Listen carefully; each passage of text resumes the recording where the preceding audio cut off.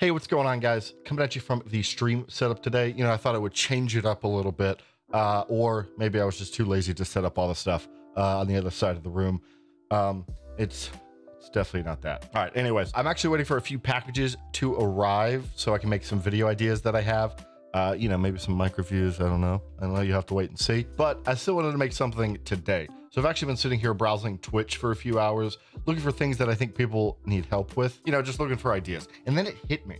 I've been making these videos about plugins and beginner tips to help your audio, but I never addressed kind of this basic idea and this basic thing. Most of you have already spent the time trying to figure out your mix, your levels, or your volume, whatever and however you want to say it. You've already spent the time and worked out the appropriate loudness of your stream, the difference between your voice and the game or whatever else you're streaming sounds good. But I'm noticing even though the volume of your voice may not be too loud, you're still clipping. So that's actually what we're going to be talking about today. All right, so basically clipping happens when you have your gain turned up too much and your audio signal is actually higher than your preamp can output. This ends up causing a lot of distortion in the signal. And if you actually look at the waveform, you'll see that the top and bottoms are cut off. And that's where the term clipping comes from. All right, and on the extreme side of things, this is what that can sound like. Notice that even though I'm not much louder than I was before, there's a ton of distortion in my voice, and this is just not pleasant. All right, so depending if you have an XLR microphone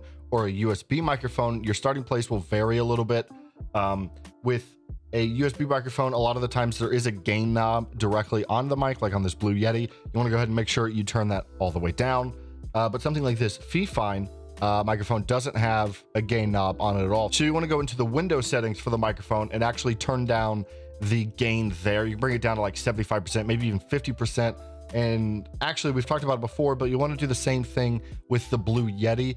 Even turning this gain knob down all the way sometimes isn't enough. So again, you can bring that down in window settings. Or I guess I should say system settings if you're not using Windows, but it's all the same. So with an actual physical interface, there's usually going to be light next to the gain knob. There'll be a green, orange, and red light, and you could use these as a guide when you're adjusting your gain. So you want to bring up your gain until you start hitting that orange light and then bring it down a little bit more. The orange is more of a warning light. You're not clipping then, but you don't want to be constantly riding that because the chances when you do get loud of clipping are pretty high. And then obviously the red light is not good, and that is when you're clipping and overdriving the preamp. So if you hit red at all, that means you need to bring your gain down. All right, so now that you have control over your gain for your mic or your interface, there's actually one other place that you can clip, and that's actually in OBS itself. While it won't be as extreme as the example that I showed before with my preamp clipping, it's still, again, not pleasant. So let's jump over into OBS real quick, and I'll show you how to maintain this perceived loudness without actually ever clipping. All right, so like every other time, once you open up OBS, go to your mic. You're gonna wanna click on the settings wheel, go to filters. You can see we already have compression here. I do like having a couple stages of compression.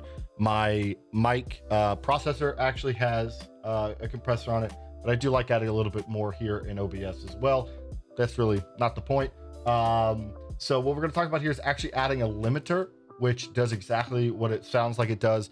It limits the decibels of your audio. So whatever you set it at, it'll never go any louder than that, or it won't cross that threshold. So actually with vocals, the suggested decibels is -18 to -6, while -6 is way closer to that clipping point. Personally, I like to have it around -12 dB. That just seems like kind of the safe zone for me. But I'm going to set the threshold for the limiter actually to -15 decibels. So a little bit lower than the -12. So that makes it, again, so no matter how loud I am, the decibels will never go above -15 until, because like I said, I'm going to go back to filters. Like I said, I like it around -12. So I'm actually going to add a gain plugin, and I'm going to add +3 dB. I guess I should type that in because that slider is terrible. So yeah, I'm going to add 3 dB after the fact. And that should always get, if you look down here, that should always get the decibels to -12, and it's never going to go above that ever. So I have this perceived loudness, and I don't have to worry about clipping because my gain on my interface is set, and I know in OBS I will never clip. Honestly, it's a pretty easy thing to let happen, to let your audio clip, because we're trying, you know, to make our audio louder, and we're not really understanding where we should be getting that, again, loudness from. So we crank the gain and we end up with this distorted audio signal. But as you see, it's a pretty easy thing to fix, just as long as you know how and where you should be adjusting your levels. So with that said, next week when I'm scrolling through Twitch, I don't want to see any of you guys clipping anymore. There's no excuse. All right, anyways, if you liked the video and found it helpful, make sure you click that like button, maybe share it around. And if you're not subscribed to the channel, make sure you do that so you do not miss any more future videos. And as always, my name is 7 Miles, and I will see you guys in the next one.